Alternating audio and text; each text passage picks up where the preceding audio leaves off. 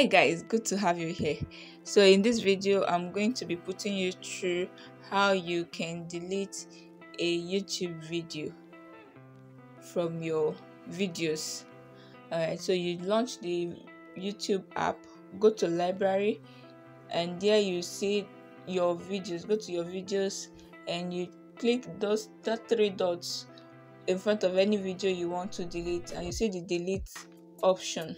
So you delete any video you want to delete by clicking the three dots that is in front of the video, and you see the delete option. You see it will ask you if you want to delete, and very easy and simple. That's how you go about deleting a YouTube video. And if you want to upload a YouTube video, you click on that plus sign in the middle.